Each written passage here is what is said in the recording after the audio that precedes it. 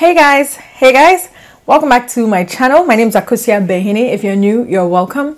In today's video, if you're a returning subscriber, thank you so much for always coming back. You know I love you.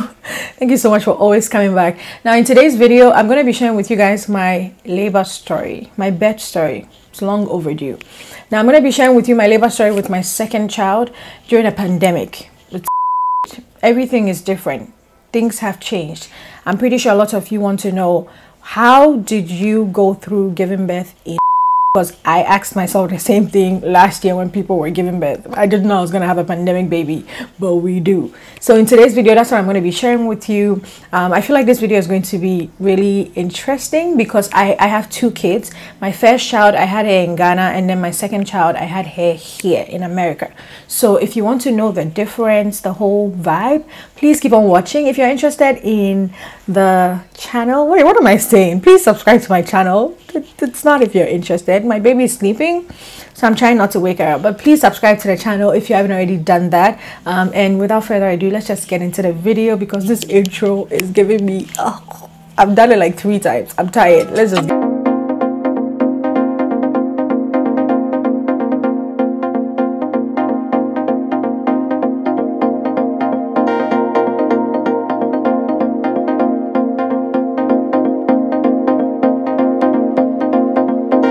So as some of you may or may, this is a story time, so I'm gonna get comfortable. As some of you may or may not know, I have 2 kids. I have 2 girls, so this is my second child. My first daughter is 3 and my second child currently is a month old. She's so cute. She's sleeping. So with my second daughter, my due date was supposed to be, I'm gonna just go straight into it. I don't know how labor stories are done. I should have watched a couple of videos before coming on here, but I figured, you know what, I got this, so that's what I'm doing. Hi mommy. She's waking up. She'll probably be the guest of the video. Oh, she will. Okay, so like I was saying, I was meant to have her on the 22nd of May. So I went for my last doctor's appointment, I think a couple of days before the 22nd of May. Even before I went for that, I told my doctors that I wanted to do full term. So right at the end of 40 weeks, I was ready to have the baby.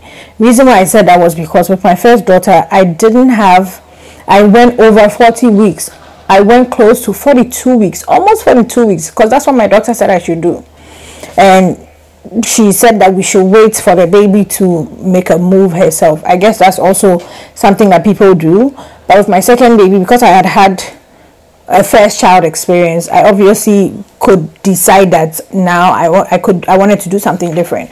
So I said that I wanted to have her by 40 weeks. So exactly at my 20, like on the due date, exactly my due date, if she didn't come herself, I'll go in for them to induce me. Now, I requested for an induction because I had an induction with my first child. So I knew the process. I knew what I was going to go through. I knew what to expect. So I told them that I was going to go for an induction if I didn't get natural like labor kicking in. So after my last doctor's appointment, I came back home. I was still feeling okay. I had lost my mucus plug like a week before, or like even 2 weeks before. But I was still feeling very much okay, very much strong. I wasn't feeling any pain, any contractions. I wasn't feeling any pains, any contractions, nothing of that sort. So I was just home. I was doing the regular, you know, squats here and there, Kegels here and there, hoping. I was actually really hoping that she was kicking herself, you know. I was hoping that she was kicking herself, she would make a move, you know, because my first daughter didn't. Induction was what made her make a move. This girl as well, she didn't. I think my earring is what's disturbing here. But this girl as well, 22nd hit, and I was still very much okay. No pains, nothing. I was very happy, like very grateful as per usual. So like I told my doctors that I was going to come in for an induction if she didn't kick in herself. And 22nd was Friday. So Friday came, we're here, nothing happened. I was good. So my bags were packed, I was ready, and I was booked for the next day 2 p.m. So I knew I was going to go in the next day 2 p.m. So I knew I was going to have her over the weekend. I knew for a fact that I was going to have her over the weekend, even though I hadn't told my family yet. I told them to expect her. They knew the due date. Yes, mommy.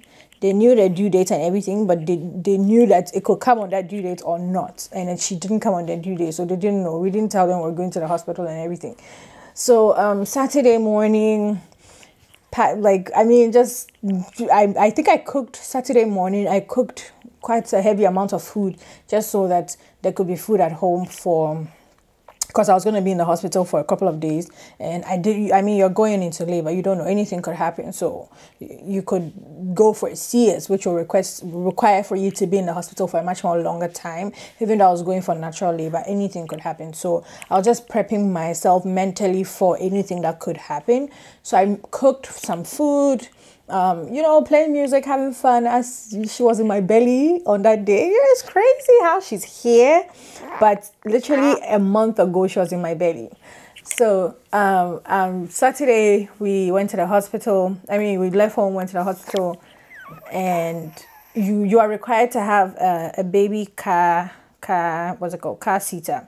It's a requirement here. If you don't have it, you can't leave the hospital with the baby. It's literally required, like you need to have it.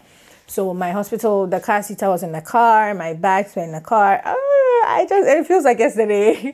I'm just remembering, it feels like yesterday. It really feels like yesterday. So we got in the car. I lost my way to the hospital. The nurses helped me. I'm telling you guys, literally everything that happened that day, the nurses helped me. They were on the phone. They're so nice. So on the phone the whole time till I got to the hospital, literally till I got to the reception table. And I don't know how the nurses call that, the OTD or what. They have some name that they call the front desk for the hospitals. So I got there, I got checked in. But when you get checked in, like I said, the process here is different from Ghana. So I haven't done my birth story on Ghana, so you probably will not know. But if you have somebody who has given birth, you should, and you live in Ghana, you will know.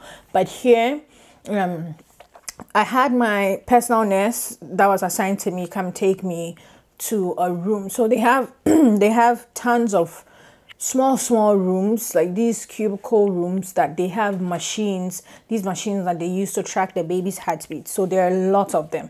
So immediately when you enter like that, I don't know if it's a ward or something, but you don't see anybody. Everybody's in there, like small cubicle room.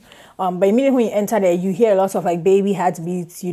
If you've been to if you've seen an ultrasound, you know how the heartbeat sounds and everything. You hear a lot of that. So it's like a whole floor for pregnant women. Obviously, what was it gonna be? It's a whole floor for pregnant women. So she gave me one room. Sorry, mama. So she gave us a room. So I forgot to say one thing. Because of the pandemic, you are only allowed to bring one support person. I don't know. It's not like I don't know. That's what's happening. You're not even allowed to tour the hospital. Originally, before you go into labor, you're allowed to go to the hospital, or you have to go to the hospital to know where you're giving birth, to know you just know the environment, and especially I wasn't supposed to say the word, but especially in a pandemic, it's very important that you go to check, to see what you're up against, literally up against. So, but because of the whole situation, you're not able to go in because there's a pandemic. So I wasn't allowed to go in. So instead, I had a video tour of the hospital, which you just go and watch on YouTube. So we got there.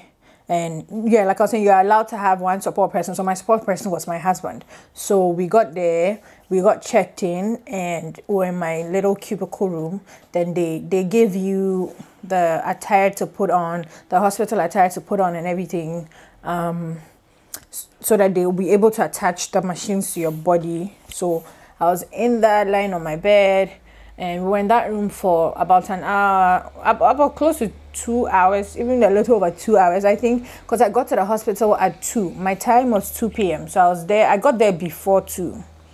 They didn't check me in till 2 p.m. because my time was 2 p.m. But they are the same people who said that I should get there before 2 p.m. And I got there before 2. That's besides the point. From 2 p.m. I was in that room till 5. I was in that room till 5 p.m. I was in that room till 5 p.m. and then they moved me to my actual labor room. So that's the process that they put you through. You're in one room, they monitor the heartbeat for a while till like 3 hours, and then now they move you into the room which you're actually going to go into labor in. So I went into that room, my doctors came by. Obviously I knew my doctors, but they came by still to introduce themselves, and the anesthesiology department, they also came by, introduced themselves. They are the ones who give you the epidural, the pain medicine and everything. They came to introduce themselves. And then my personal nurse, obviously the nurses are also working in shifts. So every shift, a nurse will come and introduce herself to you as your nurse. So that's what happened. So 5, 6, 7-ish, I think 6, 7-ish, they told us, they came to tell us about what different types of induction they had. So like I said, because I had an induction with my first daughter already, I knew one type of induction, which was the one that I had with my first daughter. And Ghana, they don't tell you, I don't know. I had my daughter at a private hospital, but they didn't tell me that they had like different types of induction. They just told me, okay, we're going to induce you. This is the type that we're using, blah, blah, blah. I didn't know. I was a first timer, so I obviously didn't know that there were different types of induction that could be done. Are you okay, Mama? So this time around, here they tell you how many types of induction that they have, which ones, what is going to do what to you, and how your body, and it all depends on how your body is going to react to the type of induction that they do to you. But also they allow you to choose which one that you want to do. And that's, for me, it's on period, okay? I need to be able to decide. It's my body. It's me going into labor. At least let me be able to make a choice. That's for me was what I liked about the service that I got from having my baby here in America. So they told me, we have 4 different types. Which one do you want? And I'm like, okay, I've had an induction before with my first child, so I think I'm comfortable with the same one that I had with her. So I want to have that one. So they gave me that one. They came by to now do the process of that induction. And it's a very small medicine that they just, insert in your lady part, or your piscololo, as I like to call it. But they just insert it there, and then, like I said before, depending on how your body reacts to that medicine, labor starts to pick up if your body is okay with the medicine. So they did that. 2-3 hours later, the anesthesiology group came by. The main guy came by to tell me, to let him know if the pain started to kicking and if I wanted to take epidural. In the beginning, I said that I didn't want to take epidural because my first daughter, I went through all natural labor. So this is me. I'm ashamed. This is me sitting down thinking, I'm strong. Obviously, I'm strong. Don't get it twisted. I'm strong. This girl here, she's strong. But this is me sitting down thinking, oh, I've done labor pains before 3 years ago. I can do it again. Tell me why after a few hours I was calling them. I was literally shouting, babe, I'm from Marine. I was literally shouting, babe, please just tell them that I need a pain medicine. I just need a pain medicine because I can't do it again. So labor pain started kicking in, or contractions started kicking in, I'll say 2 to 3 hours after the induction. So after the induction, we're just watching movies, just chilled, relaxed, and then the pain started to kick in. Now, when the pain starts to kick in, the first hour, the pain is okay, it's back and forth. It's not so repetitive, so it's okay. You can sort of manage it. My pain tolerance, I'll say, is like 8/10. I'll say that my pain tolerance on a real is like 8. I'm good with like taking pain. But obviously nobody likes pain, so it's not something that we like. But when I'll just say that. Let me leave that there. So pain started to kick in. Let me put this girl down. Hey, Mama, you wanna lay on your bed a little? So a few hours in, it's 8, 9, 10. I started to feel the real pain at around 11-ish. The pain Oh my God, I think I was at the 50th percentile at this point, because the pain that I was feeling right now was just too good to be true. Not too good to be true. I mean, it was very painful. I was beginning to feel like proper actual pain. And this is pain that comes and goes away, but this time around it intensifies as it goes and it comes back. And I'm trying to remember, like I'm remembering what I was going through and what I kept telling the nurse. Like, whenever it comes, the baby's heartbeat is obviously still okay. They are monitoring, and then they'll come and check on you. Everything is still okay. You know, even when you do an induction, they wait all the way till the last minute. They wait till you feel that the baby's coming out. They wait till you feel that's like you're home. It's like labor kicked you at home and you're going to the hospital. That's the same thing that you do with an induction, or that's the same way you feel with an induction. The baby will do the job itself. So my baby was really moving. I could feel her all the way. She was like way past my crouch at this point. So the doctors will come and I'll tell them how I feel. Then the pain goes away. So now at like 12, I think I couldn't take the pain again. At like 12, I'm like, you know what? I can't take this pain again, because the pain was just unbearable. I felt like, let me just let you guys know, it feels like you haven't done it before.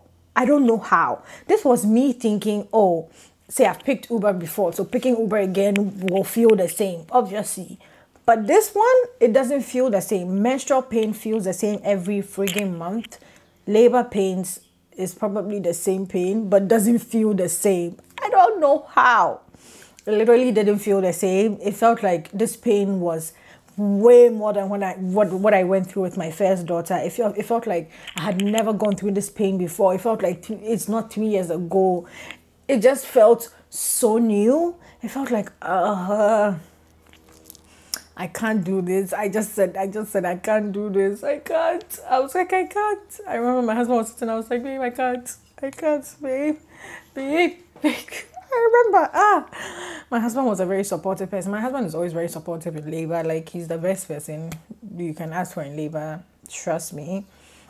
He was very supportive. The epidural, we were a bit skeptical because, like I said, we hadn't had it before. And the epidural, let me explain to you how epidural is done, because at this point I was calling in for an epidural.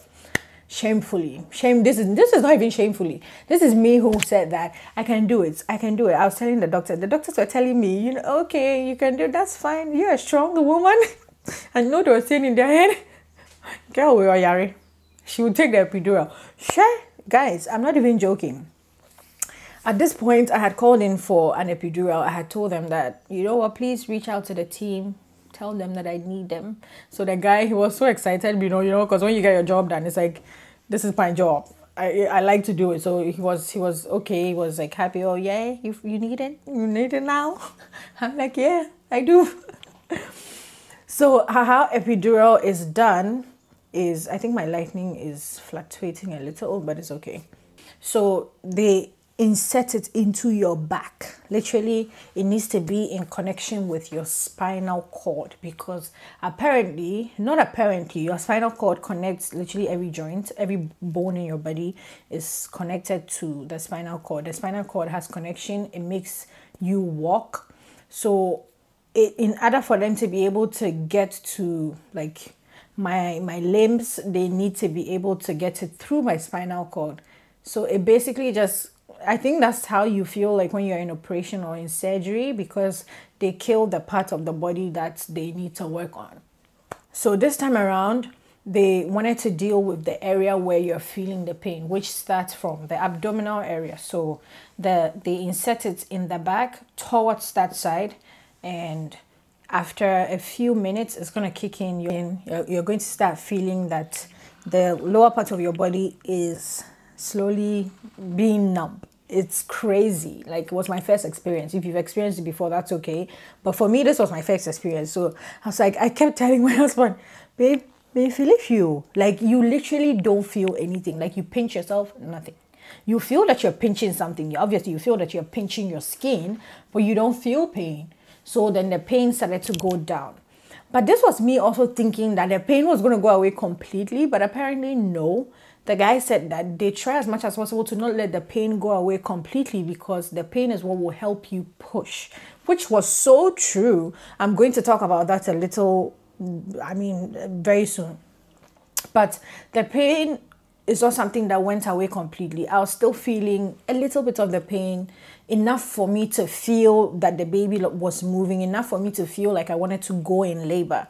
So at around 1:30, labor for me had started at this point, because labor, like actual labor when she's coming out, or actual delivery when she's coming out, or when the baby is coming out, you feel it in like your anal area, or your anus. Is so weird to say, but you feel it in that area. You feel like you want to push, like you want to, in Chi you say you feel like you want to chim. Opesa or chim. That's how it is. You feel like opesa or chim. I said, yeah, you're in the washroom that you want to chim. Is the same way. You feel like you want to chim. So I had started to feel like that, but you feel like that for a couple of times before like they come in to do the whole push situation. So I had felt that for a couple of times.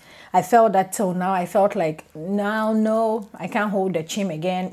I don't know how to say the chim. The push. Yeah, I can't hold the pushing again. You know, the edge to push. Yes, that's the word, the edge to push. The edge to push. You feel the edge to push. So you feel the edge to push to the extent that now you can't hold the edge to push again, and now you just want to push. That's when they come in. So I got to that point, and then my doctors came in. They're like, okay, it's go time. Sanitizer, you know, it's not hand sanitizer. Like they do the whole cleaning process, put on the gloves and put on the stuff, and then do the setup and everything. And it was go time. And I was excited about go time, but go time is the most difficult time of labor. Like all the pain, everything is not difficult than the pushing part. For me, that's what I think, because you need all your strength, you need all your concentration, you need everything. Like you need mental agility, like you need so much to push. And I'm not even joking, it's not even a joke. During that time, it feels so deep. Like during that time, for me, I'm going to say this for me, during that time, you feel like that's the time where it could all go south. That's the time. Like, it's just, I'm not trying to say anything, but that's, if you get what I'm saying, please comment down below so that I know that you get what I'm saying. But that's the time for me. That's like the point for me where it's like, are we coming or going? You know, like, are you giving out the baby? Is the baby coming? Because you need to put in so much energy, because you are pushing out the baby with your strength. It's not CS. With CS, they are taking the baby out. So you literally don't have to push. But with natural birth, you have to push. So you need so much concentration, so much strength, so much mental strength, like I said. And that was the time for me. Like that was, and this, I'm going to just say that the doctors and the nurses here are just very good as compared to, I'm not even trying to compare, even though I feel very bad to compare. But if I'm doing a comparison here right now, I don't know why Ghanaian doctors feel like they need to push you to push, like yeah, like I'm not even joking. I've had a baby in Ghana before. My first child in Ghana, I'm not gonna say it was a bad experience. It was a very good experience. Like I said, I had it in a private hospital, because I don't know what a government hospital would have even looked like. I don't even know. But even with the private hospital, the nurses, they're not as nice. When you're going through labor, they feel like they don't have to be nice to you in labor. I don't know. They feel like, you know, like the nurses here, the nurses here were literally telling me, you're almost there. When I knew that the baby wasn't even out of anywhere. I feel the baby coming out. So obviously I'm going to feel even if the head is out. The head wasn't even nowhere. They were telling me the head is almost there. You know, it's just those little words of encouragement for me. That's what I'm trying to say. I'm not saying the service was any better. It's still nursing. I still had 2 babies. I still had my first baby perfectly. When I had it, I was still as strong as I am with this baby. But I'm talking about like the communication, you know, it just gives it an extra touch. It just makes the person extra comfortable to do it, you know, no pressure, because I think it's already very pressuring. I don't want to go off tangent, but yeah, like I was saying, So that was the time for me. I had to do the pushing situation, and I started to do the pushing situation. I feel like I did a lot more pushes with this baby as compared to what I did with my first baby. My first baby, I think that because that's what's going to bring me to the pain part. Pain was actually a very good factor with helping me push with my first baby, because I didn't take an epidural. And because you're in pain and you want to be over and done with it, like as soon as possible, like you're ready to be done with the whole pregnancy thing, you will push. And it's so painful that you will push. That's just what it is. But with the epidural, because the epidural medicine had sort of submerged the pain, you are pushing with your own strength now, like you're pushing with your own force and everything. But the pain with, I hope you guys get it, but the pain without the epidural, because it's so painful, it's like, then you're pushing. Do you understand? Like, it's so painful. It's like when something hurts you originally, like it's painful, you know, like when something hurts, it's like you're crying, it's painful, it hurts. So it's already putting you in that mood. And then you need to push out a baby, which is also going to require you to be in a little bit of that mood. So all of that together makes it very easier for me, in my opinion. I think that without the epidural, it's very easy for me to push because the pain will let you push. But with the epidural, you feel a lot more relaxed because the pain is not there like that. So with the epidural, I took a lot more pushes, I would say. But the doctors were very, very patient, very nice, said so many nice things to me. And at the end of the day, the baby was here. Like eventually the baby came out. And that's the moment, you know, that's the moment. It's that moment too for me, when the baby comes out and then they put the baby on you. The difference is Ghana, they clean up the baby. No, I mean, not like immediately when they take the baby out. Immediately when they take the baby out, both places they give you the baby, you know, for you to have some skin to skin me time for the baby to, and then the baby is crying. Oh, they're so cute. They're so cute when they come out. Let me drink some water because this talking job. They're so cute when they come out. Like it's just so breathtaking. How their color looks. They don't look like us when they come out. I mean, they're obviously human, but they look like gray. They look white. They have some white coating that literally covers their body, because when they're in the womb, they're in water the whole time. They're literally in amniotic fluid the whole time. So their skin is like the type that is able to survive in water. And now when they come out to land, their skin needs to be able to find a way to adjust to land. It's crazy. It's with this, my second child, that I think I've learned so many things, because with my first child, I was with family, there was grandma, there was so many people. So it didn't require me to like observe so many things. But because right from day one, I've had to be the one to do the taking care of, do the pampering, do everything for this baby. I have learned so much. I've known so much. It's just very eye-opening, and I love it for myself. I just love anything that teaches me so much more than I already know in life.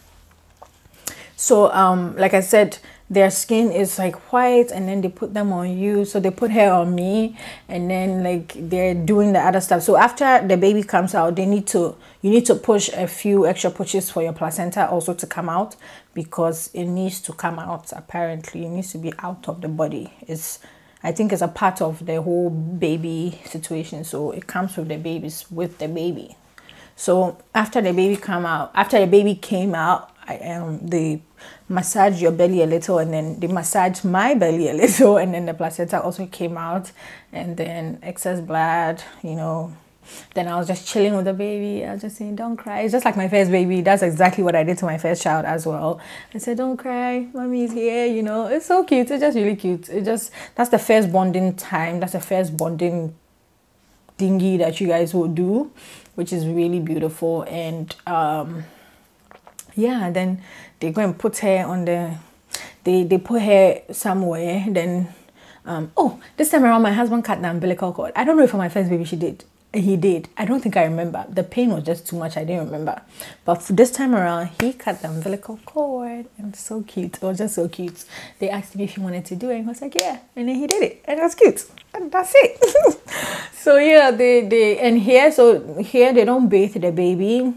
the first 24 hours they don't bathe the baby, because they claim, or apparently they say, that the coating that the baby comes with is a protective layer which literally protects their skin and helps their skin to transition into the skin that they need for our type of environment. So they leave that on the baby so that it does the job. It absorbs into the skin. I don't know what it does, but they leave that on the baby and they just wrap her up. And here also, they don't pierce the baby's ears. In Ghana, they pierce their ears right there in the hospital. But here, over here, they don't do that. So you, the parents, have to do it when you're ready.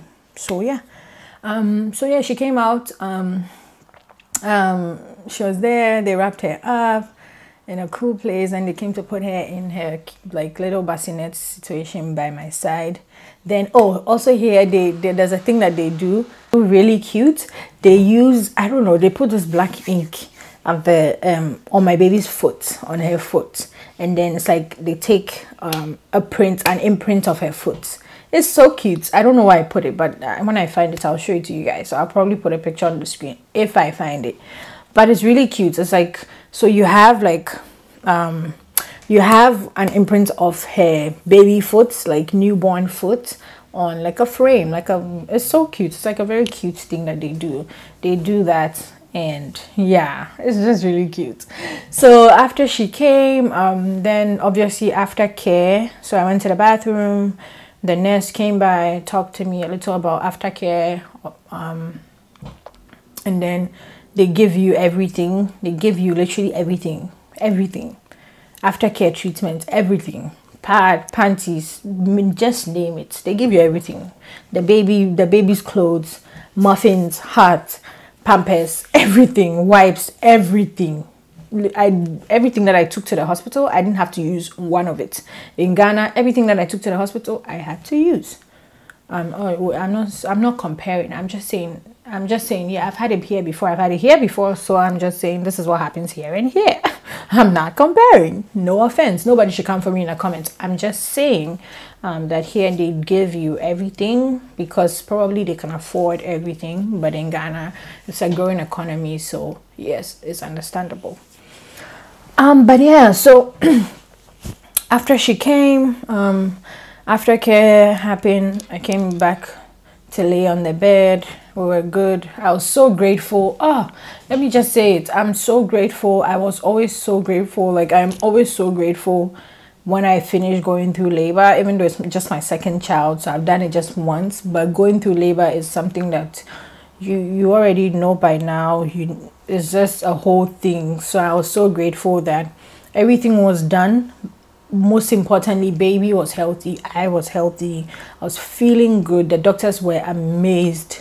I won't say amazed, but they were very happy with like my results and everything. I was good. My pressure, everything was good. The baby was also very good, and her weight was fine. Like, everybody was good, and I'm so grateful. I'm always so grateful for that factor, for this body. She be going all out for me. Why won't I take care of her? You guys see why I work out? See why I want to live a healthy life, or why I live a healthy life? Is just, you just need to pay her back with what she's doing for you. So after all of that, they move you to another room. So the labor room is just a labor room. You're there for labor, and then you're there for like 2 to 3 more hours, and then they move you to your actual recovery room, where you'll be for the next few days that you'll be spending in the hospital. So I was moved to another room. She came on Sunday. I had her on Sunday. I didn't even say that. So Saturday, I mean, obviously I mentioned that I started feeling pains at 11, so through the 12 a.m. at dawn. So by 2:45 she was here. 2:45 she was here. And so she was a Sunday one. She came Gemini season. I couldn't be more grateful. You know, I'm a Gemini. She's a Gemini. It is what it is. I'm just saying. But yeah, I guess that's it. So we were in our room I was there Sunday, Monday. I came home on Tuesday. I was there for 2 days, basically. because they check you to see if everything is fine. If they don't need to keep you, they will not keep you. The fathers, they were going to keep me for 3 days, but they asked me if I wanted to leave, and I said yeah, I'm okay. I wanted to come home also so bad because I miss my home and I wanted to be home with my baby. So I said yeah. We came home, and yeah, that's literally it. We've been good, we've been grateful, and we've been growing since then. We've gone for our doctor's appointment since we came. I'm just really grateful. That's all I'm gonna say. That's all I'm gonna say. So yeah, I'm really excited to have been able to share this video finally with my first daughter. I wanted to do it so bad, but because my first daughter is not around, I felt like I couldn't execute that video so much. But it's good that I did this, and in some ways I was able to even compare both. So yeah, comment down below if you like this video. Comment down below if you have any questions. Also comment down below if you have anything that you want me to film a video about when it comes to like motherhood, pregnancy, newborns, all of that stuff, because right now we're kind of doing that. All right, yeah, comment down below if you have anything. If you like the video, also give me a huge thumbs up. Subscribe to the channel if you haven't already done that. I love you guys so much. Follow me on social media platforms, akosuabenhene, across all social media platforms. I love you. I'll see you guys in my next video. Bye. Hi guys. So it's today. Today is induction day, basically Labor Day. I'm currently at the hospital. I'm in my room, waiting to be induced. I'm gonna be induced anytime soon. But yeah, that's what's happening right now. So yeah, I'm here. I'm a little anxious, but that's okay. I mean, because it's my first time in a whole different country. I'm always saying that, in a whole different country. But aside that, it's not my first time having a baby, so I'm not scared of that part. I'm just scared of the process, and I'm not scared. Like I'm just anxious. But